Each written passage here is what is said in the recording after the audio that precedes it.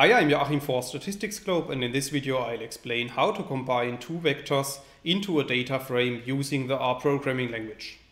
In the video I'm going to show you two examples, and both of these examples are based on the vectors that we can create with the lines 2 to 6 of the code. So in line 2 I'm creating our first example vector. So if you run this line of code, you can see at the top right of RStudio that a new vector object appears, which is called vec1. And we can print this vector to the RStudio console by running line 3 of the code. And then you can see at the bottom that our first vector is containing the values 1 to 10. And then I'm creating another vector in line 5 of the code, which is called vec2. And this vector is consisting of the letters A to J. Now let's assume that we want to combine these two vector objects in a data frame. Then we can apply the data frame function, as you can see in line 8 of the code.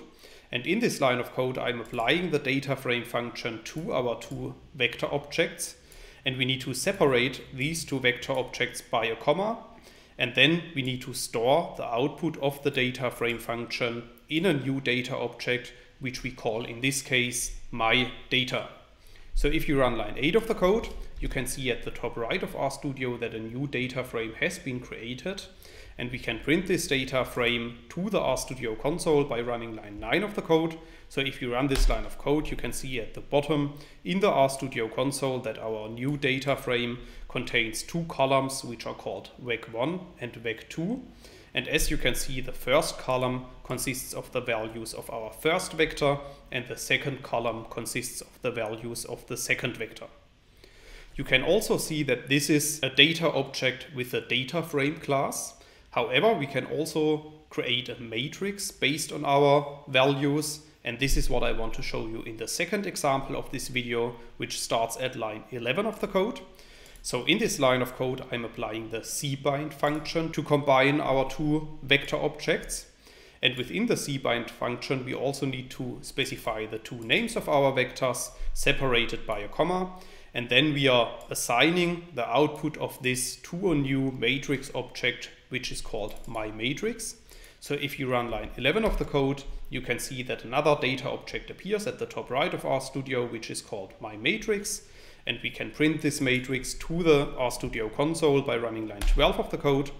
And then you can see that we have created another output, which is showing the same values as in the previous example, where we have created a data frame. However, this time we have created a matrix based on the cbind function.